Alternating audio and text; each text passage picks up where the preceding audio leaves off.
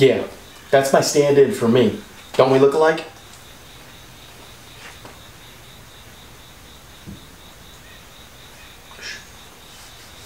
Don't hurt her feelings. She's a nice unicorn.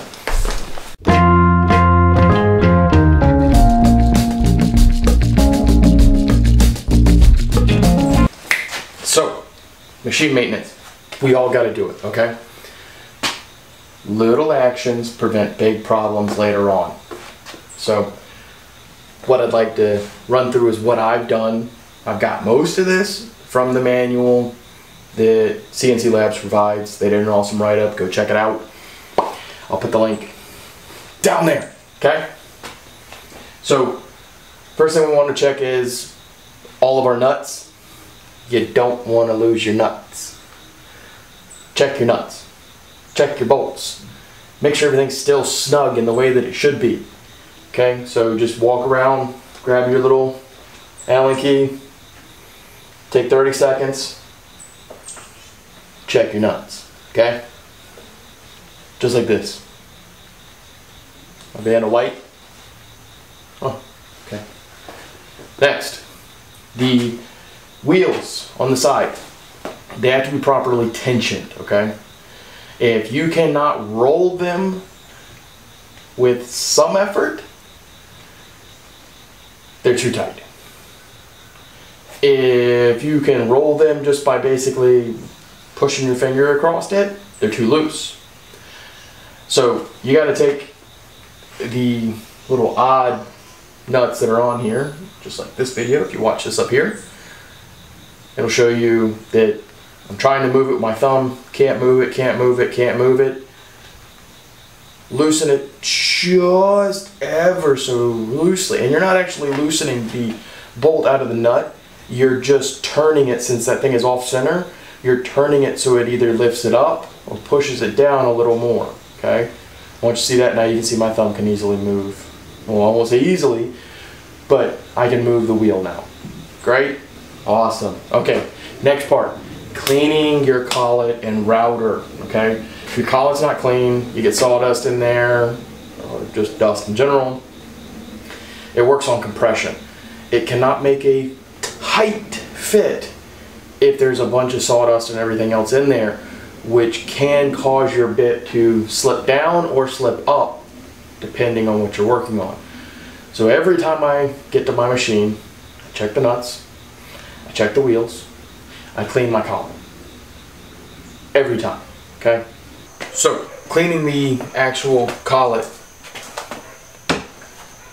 Toothbrush is your friend.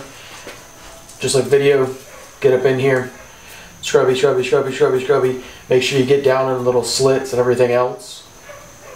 Clean it all inside of it. The actual nut that goes on the bottom here, you'll notice that collects a lot. So small kid's toothbrush, get it all the way down in there, give it a few twists, knock it a little bit, as I said, video. Alright, so after you've done all that, I also take the toothbrush, I run it up inside of it just to clean the inside wall, etc. Clean off the threads on the outside. And go it a little bit extra, I go ahead and I clean these little gills out that are down here under the bottom, because a lot of stuff and the toothbrush is getting away from me. So, cleaning the collet. Anyway, so with all that done, your machine should be pretty good. You should be able to keep it running and clean for a very, very, very, very, very long time, okay? So don't let dust, loose nuts, and everything be the end of your machine. Oh, I almost forgot one thing. Important thing. You'll see it in the video up here when I was showing you how to tighten or adjust the nuts. You'll see a little bit of black stuff right up here on this bar. Well, that's these bars. It's where the wheels run. And you'll build up this black, I'm assuming it's just a little bit of the rubber coming off. Take you a little microfiber or terry cloth rag. I would not suggest anything hard, of course. A little bit of elbow grease.